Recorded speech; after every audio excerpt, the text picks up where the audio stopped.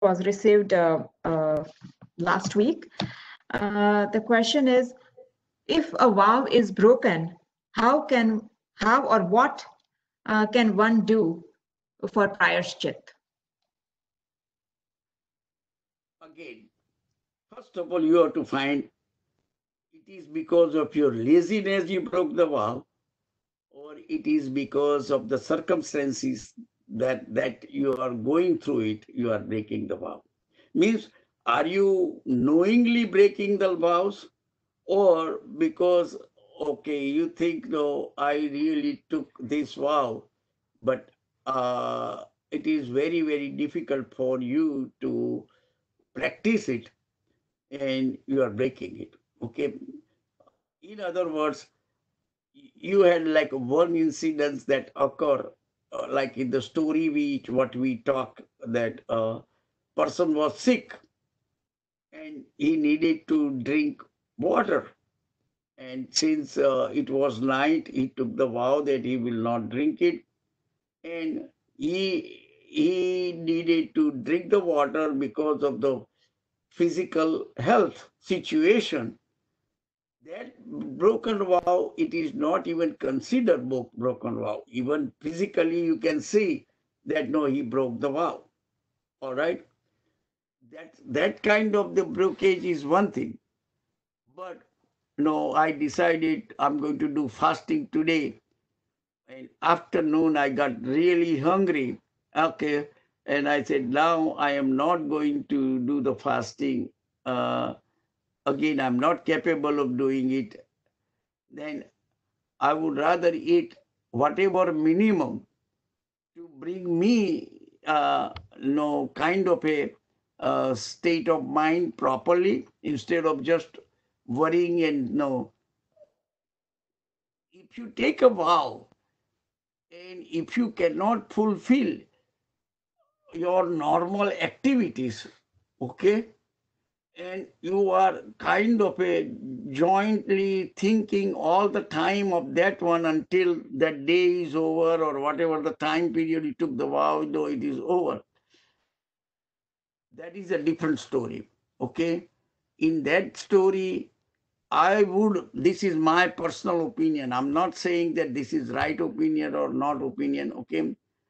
I would rather say whatever is the minimum, so that important thing is how my mind works, how my mind functions. Is my mind is in a meditative state, or I am no kind of a worrying and suffering myself for the remaining time period.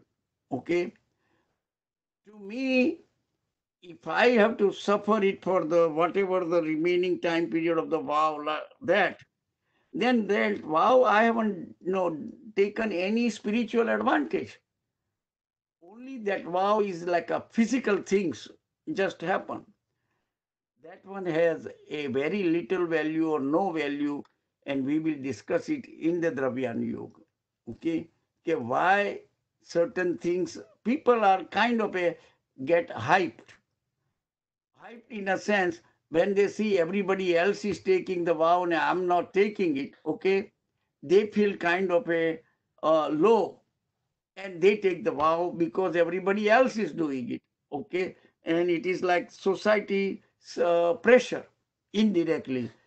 Uh, there are several examples I can even quote you.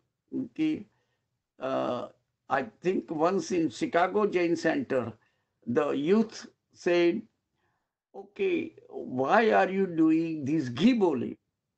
It looks like you are selling all these religious things. Okay, why not you do, okay, make your price fixed, okay, for like a Mahavir Jayanti time, okay, for all these Chaut Sapla, saying that no, you just making that this Sapla 500 or 1,000, whatever the number you decide, and let people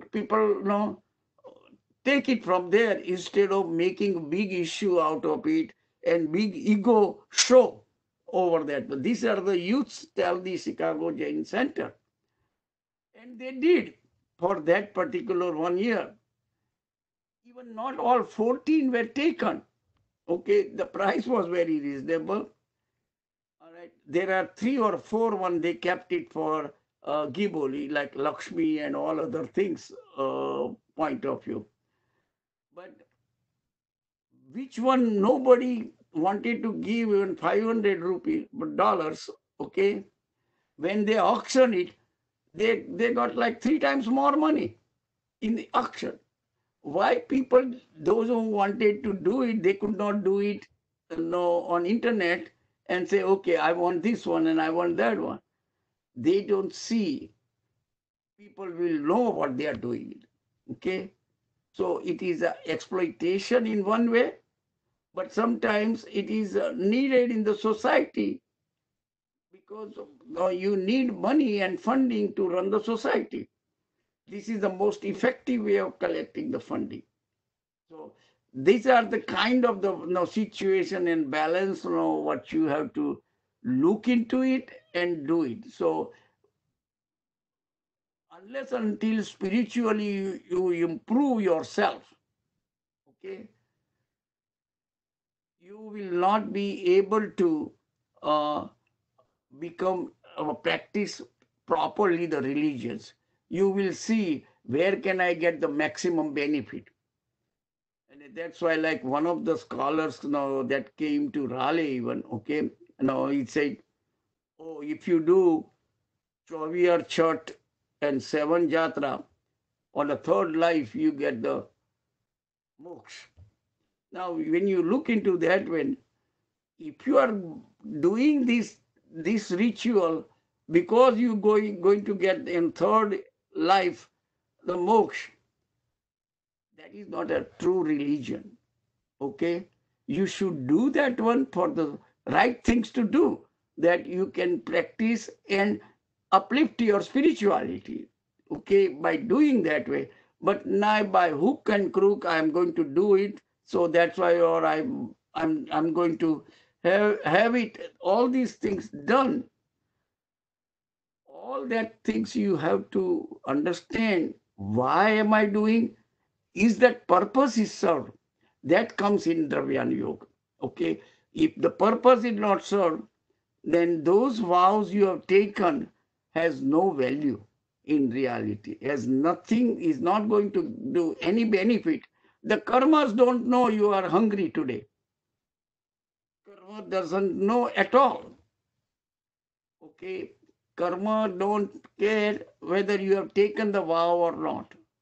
Karma only cares how you feel, how you are behaving internally. Are you in dhyan or meditation? Means, is your vibration, soul vibration, is calmed down?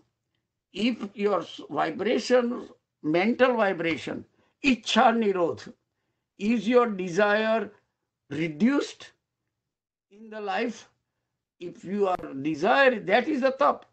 The definition of tap, very clear, Bhagwan Mahavira said, Ichha Nirodh is tap. Is that thing, are you becoming less desired for food when you do the fasting? Then fasting is religion. But if next day, in the Parana day, if you are going to eat more and make it up what you haven't ate it on the fast day, then no, you haven't accomplished anything. That is the reason, say, first, why are you doing this thing? What is the end result you want to accomplish? And then see whether you are able to accomplish that end result. Okay? Not because I decided to take it for 24 hours something and I am being so miserable and continue to that one, I am not helping anything. I would rather sit down, calm quietly, repent for it, but at least whatever is needed to take care of it, you take care of it, so that I can go back into my steady state in the mind. Okay? Anything else?